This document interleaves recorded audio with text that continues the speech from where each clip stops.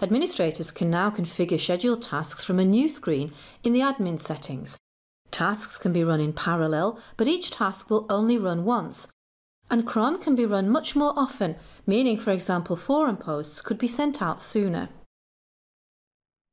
Here's the scheduled task screen, accessed from Site Administration, Server, Scheduled Tasks.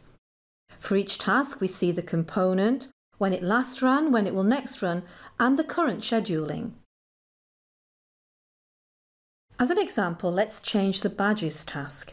We just click the edit icon to modify the timings. At the moment, it's set for every 5 minutes. We'll change this to every 3.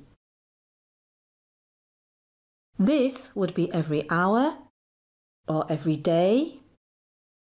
Adding a 5 here would mean the 5th month, which is May. A 5 here would be the 5th day of the week, which is Friday. Sunday is day 0.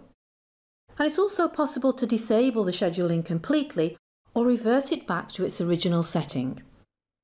If we now save the changes, we can see them reflected on the scheduled task screen.